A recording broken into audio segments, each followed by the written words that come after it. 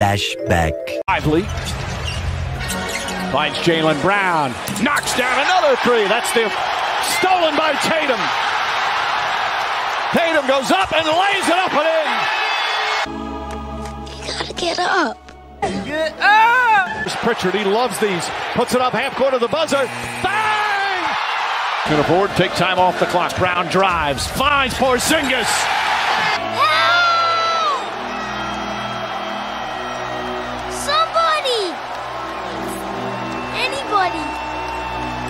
Ain't no use, Simba. He's a goner.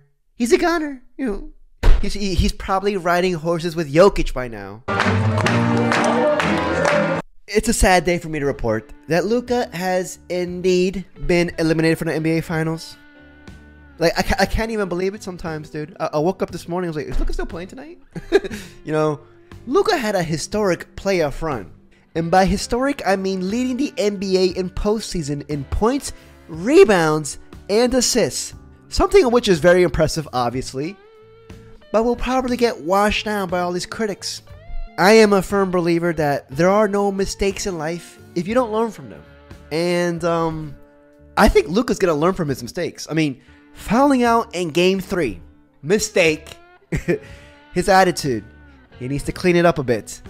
And I feel like he's now finally cognizant of it. I think he needed his ass whooping, dude. You know, just for him to look back, reflect, and be like, you know what? Something's got to change. Something's got to change, and I would not be surprised if he comes back even stronger and better next year. Like, don't be surprised if Luka comes back fit and freaking less body fat than a freaking 90s model, dude. But before I continue rambling about how historic Luka's playoff run was this year, please like and subscribe. I can't say that enough. All right, let's get on with the video. So I first want to give a shout out. You got to give props where props is due. And the Celtics, they demolished Luka and the Mavs. Like, it's simple as that. Give them the props, but they won in convincing fashion. And Jaylen Brown, who I'm working on a video on right now, actually, Jaylen Brown deserves his flowers. I mean, he probably can't still dribble with his left hand, but you know what? This man can guard his ass off. I mean, just listen to this. If Luka stays, I'll stay. If Luka stays, keep me in. Trespassing at its finest, dude. You know what I mean? Jaylen was on Luka like freaking butter on Shaq's toast. Like, I wouldn't be surprised if Jaylen is now on Luka's car insurance plan now, dude. Yeah. Like a good neighbor, State Farm is there. And also, side note, freaking Peyton Pritchard should retire now and just shoot halftime balls for a living, dude. He'd make a killing. How is Luka supposed to defeat this? Like he had no chance, like, with freaking magicians on the hardwood. But going back to Luka's historic playoff run, I mean, like I said earlier, he finished the postseason as the NBA's leader in points in 635, rebounds in 208, and assists in 178. He is only the second player in NBA history to finish the postseason as a leader in all of those three categories, with the first ever to do it being his fellow best friend, Nikola Jokic.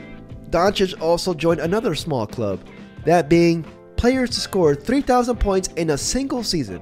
His 28 points on Game 5 in the season's finale gave him a total of 3,005 points this season, which includes the freaking playoffs. He also became the 11th player to do that, being Michael Jordan, who had 10 seasons doing it. The GOAT. Wilt Chamberlain had 5 of those seasons, and 9 other players. Also, in 22 games this postseason, Doncic averaged a league best 28.9 points, 9.5 rebounds, 8.1 assists, 1.9 steals, in 41 minutes per contest. He is the first player in NBA history to exit the postseason in the league leader in all of those 4 statistical categories. But listen, Luka Doncic, and the Mavs are going to run it back next year. Like, all the players besides 2 are under contract next year. With the first being Markieff Morris. Like, I don't know if they're going to resign him. He's probably a goner. But also Derrick Jones, who they need to resign. Derrick Jones Jr. played a pivotal role. He was a great 3-and-D player. You guys saw him freaking flying over the freaking gym every single game. And it was noticeable that they have some holes to fill. Just some holes, just like 1 or 2. You know what I mean? Kyle Kuzma. My Wizards are trying to trade him. Kyle Kuzma. I can see Kyle Kuzma fitting there nicely, like being the third scoring option. And apparently, they don't like Wizards players flourish in frickin' Dallas. We have a long history of that, dude. I don't know what y'all have in Dallas. You guys are like a freaking rehabilitation center for Wizards players. I don't know what. You guys, take this channel with you. Take this channel to frickin' Dallas. Maybe you'll thrive there. You know what I mean? Like. But after the game, Luka had some words to say in the interview that I want to point out. How much were you hurting? It doesn't matter if I was hurt. How much was I hurt? I was out there, tried to play, but I didn't do enough. It was true. He was hurting. He had injuries. But you know what? Those are not excuses. Luka has Slovenian mentality. He's a hard worker, and the job wasn't done. Simple as that. The job wasn't done, and Luka was not going to freaking sit down on his freaking ass and watch everybody else play with him not joining his teammates. And also, they're just like freaking little nagging injuries. He's not Kawhi. Freaking Luka will play through the injury. And we have medicine nowadays. We're not in the freaking Great Depression era. We have medicine, dude. We have like, I don't know, milk, low-fat milk. He needs some milk. Quick turnaround time before the Olympic qualifying tournament. What do you? I don't want to talk about what's next, man. I have some decisions to make. Dude, he just finished the game. He just finished the game. And you're over here asking about his summer plans. What? That's like me asking you how many babies you're gonna have after losing your virginity. No, there's steps to this. Baby steps. I saw you and Kyrie had a moment of embrace there at the end of the game. Just stay together, man. He's unbelievable, you know. Just helping, you know. We said we'll fight together next season, and we're just gonna believe. Personally, I love this. You know, I like seeing. I don't know what happened to Kyrie this offseason. Well, in general, since he joined Dallas, there is something in Dallas that is making the entire country move to freaking Texas, dude. Funny thing is, I'm visiting Texas this week. I might even just stay there freaking, dude. I don't care fuck this. Don't mess with Texas. But Kyrie morphed into a freaking leader. A veteran presence in the locker room. Somebody that all the young players can look up to. Somebody like a star, like Luka Doncic, can freaking rely on. You see, I'm not going to sit here and deny that Luka had some flaws in the finals. I have to admit it. Luka did not play up to par. Well, he did not play up to his own level in the finals. Like, he didn't. Even though he played awesome in the first 3 rounds. I knew that if Luka lost, it would open the floodgates for all these freaking haters. Like I freaking woke up last night. Yeah, I sleep during the day sometimes, dude. To freaking this clip of LaShawn McCoy just yammering. Is the worst all-star I've ever seen in my life. He can score the ball, he can pass the ball, he can rebound, all that. He has no effort on defense. He don't want to play defense. He don't hustle for no loose balls. I mean, he's a football player. He's a football player with this freaking Hail Mary take.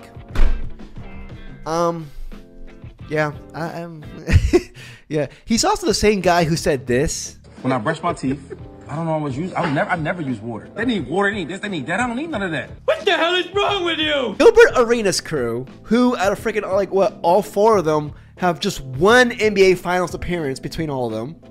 I mean, Gilbert Arenas, DC alum, love him, but Gilbert Arenas never made it to the final. Nope.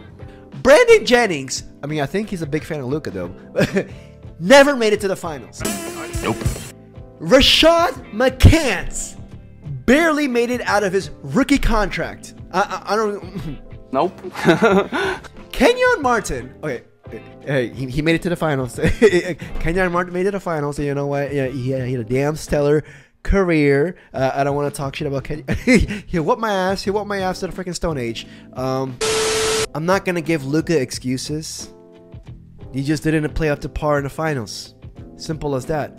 But I firmly believe there are no mistakes in life unless you don't learn from them.